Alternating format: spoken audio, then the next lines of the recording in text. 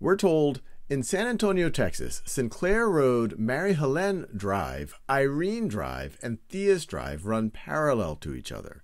And we have a map here of part of San Antonio, Texas, and we can see that. We have Sinclair Road, Mary Helene Drive, Irene Drive, and Theus Drive are parallel to each other.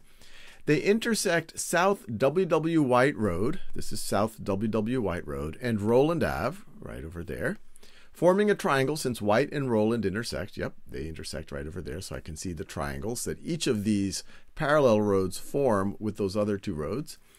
Along South W.W. White Road, it is 0.17 kilometers from Sinclair Road to Mary Helene Drive.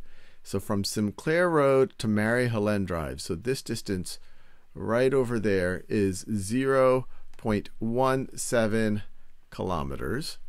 So let me underline where I'm getting this information from. And then they tell us, and it's 0.56 kilometers from Irene Drive to Theus Drive. So once again, along W.W. White. So Irene to Theus Drive. So this distance right over here, that is 0.56 kilometers. All right, a lot of information here. Then they tell us, along Roland Road, it is 0.2 kilometers from Sinclair to Mary Helene Drive. So along Roland Road, it is 0.2 from Sinclair to Mary Helene Drive. So that's this distance right over here, 0.2 kilometers.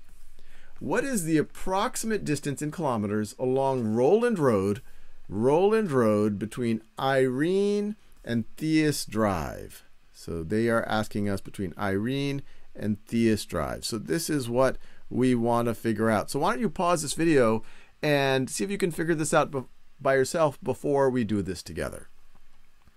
All right, now let's do this together. So the key here is that Theus, Irene, Mary Helene, and Sinclair are all parallel to each other, and they all intersect the same two roads, this W.W. White Road and Roland Road, and each of them forms triangles, and actually they're forming similar triangles, and that comes out of the triangle proportionality theorem, which goes even further than that. That tells us that if a line intersects two sides of a triangle and is parallel to another side or another line, then the line divides the two sides proportionally. So one way to, and this is true for no matter how many parallel lines you have.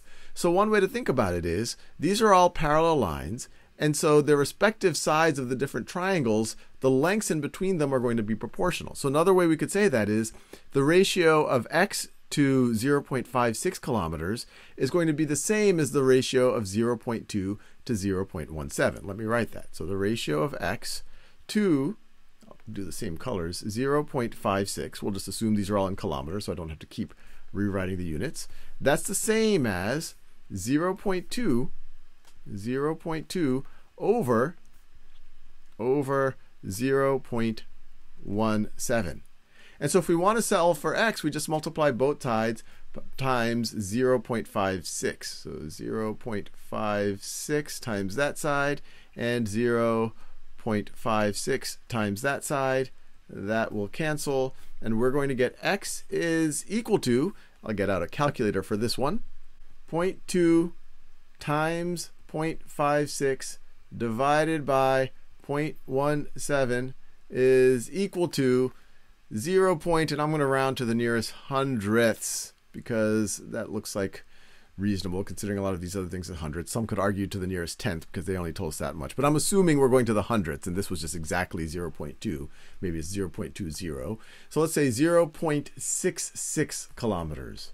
So x is equal to 0.66 kilometers. And we are done. It's always good to make sure, it looks about right too. Obviously, you can't do it just based on looks, but you can kind of do a reasonable test. If you saw 6 kilometers here, or if you saw 0.06 kilometers, you're like, okay, that doesn't seem right.